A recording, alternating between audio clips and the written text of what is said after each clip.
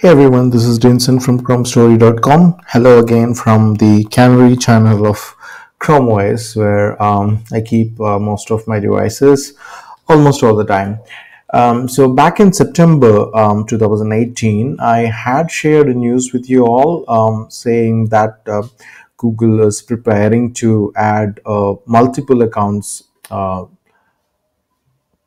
user profile into Chrome OS. Like you log in to your Chrome OS device using, say, your primary Google account, and then you could go ahead and add another Gmail account or Google account, and then use that for logging into websites and apps and things like that.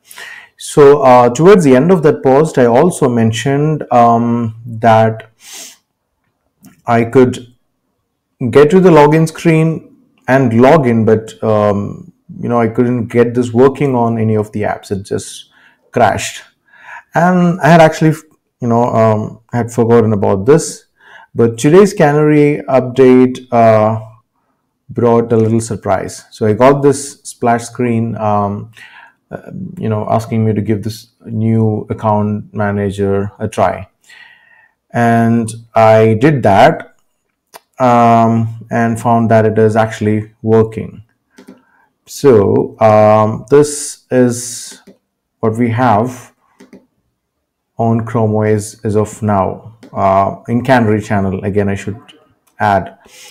So you go to settings, people, and then you have another option called Google accounts, right? So here you'll see that this is my default account, which is logged in. I'm logged into this Chromebook using this account, and I'm on a Pixelbook, if that makes any difference. So I'm gonna log in using another account here.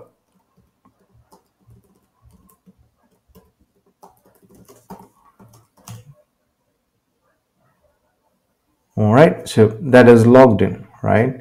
So now let me go ahead and try this again. I'm gonna install the Gmail app, right? So install, let's give it a minute or maybe just a few seconds.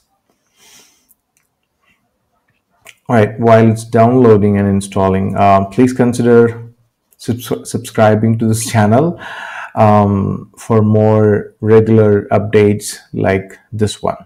So here, so we've got the app open, got it, and now you see the option to switch between.